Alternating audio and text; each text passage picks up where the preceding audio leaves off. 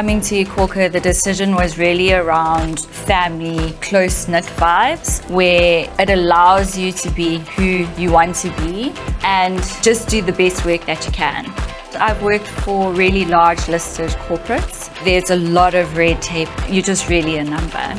One of the most amazing things about being part of this company is the culture. One of our principles is hustle hard together, and that definitely comes through every day.